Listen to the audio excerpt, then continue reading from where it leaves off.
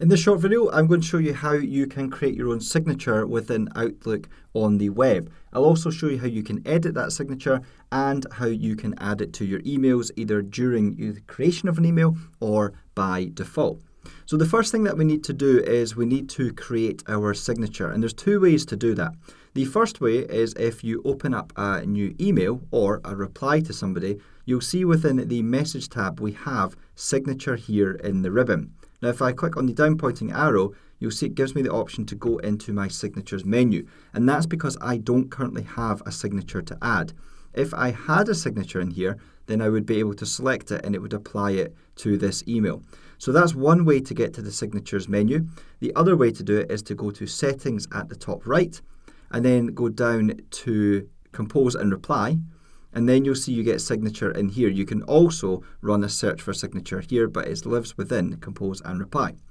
Now what we need to do here is we need to build our signature. So the first thing we need to do is to give it a name. So I'm going to call this one just Andy Todd, and then you can manually type your signature into here. What I've actually done is I've already created a draft signature that I'm going to use for this. So I'll just go and copy that signature just now.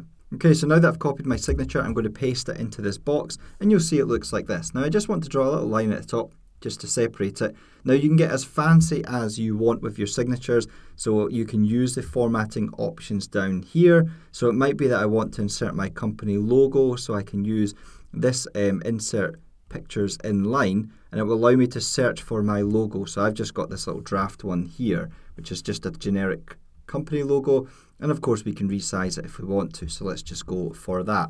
Now with this logo here, we can also link it out. So if I select the logo and then use the link here, we can link this to a web address. So I'm just going to do Google as this example, but then it's a clickable hyperlink to Google. You'll see the other things here, so email here, we might want to select that text, and we might want to link that by using a mail to, and then we'll put the email address in. So I'm just going to copy this one and paste it in. There we go.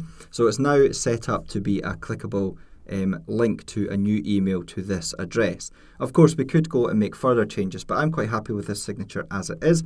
So all I need to do now is click on the Save button before I make any other changes. That way, we've at least created this signature. Now, if we want to make a variation on this, we can go to New Signature at the top here, and then I could put Andy Todd Personal.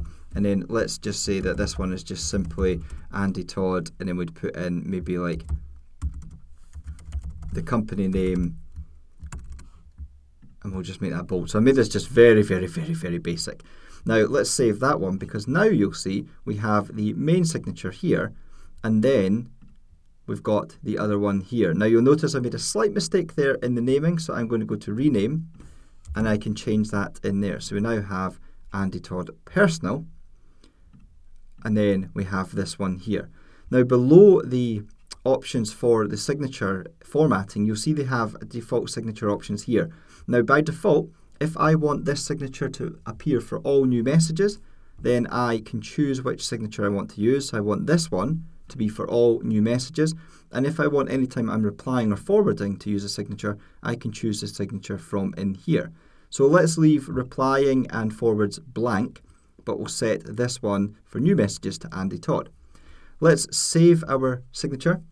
Let's close this menu, and then you'll see if I just close this message down, if I generate a new email, that signature will be added automatically to this email.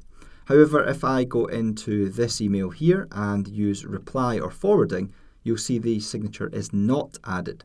So it could be that I construct my reply, and then if I want to include the signature, I can go up to the signature menu, and you'll see I now have both of these signatures listed. So in this case, if I'm replying with my personal signature, I just click on that one and it adds that signature, or I can swap it to my Andy Todd one, and you'll see it puts in the company one. If we need to make any changes to our signature, we just go back up to signatures and then signatures from this menu here, and then you can make your changes in here. You can then maybe remove signature by default for new messages, and we can save. And what you can also do from in here is you can select a specific signature to either rename, as we did earlier, or to delete. So if I want to delete this Andy Todd Personal, I just choose delete, But just be mindful, it doesn't say, are you sure you want to delete? It just deletes it. Then I can save, and then you'll see when I return to the signature menu, I only have the one signature listed here.